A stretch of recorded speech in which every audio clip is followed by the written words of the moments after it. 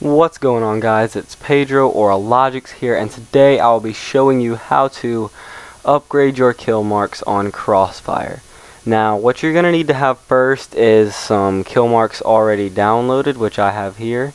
And then after you get some kill marks downloaded, you're going to need to get in your computer and go to Program Files times 86, go to Z8 Games, CrossFire, Res, UI, and then in the UI folder you're going to see a bunch of folders, but the one you're going to need to look at is the one called Mark, and you would need to cut that and paste it on the desktop anywhere.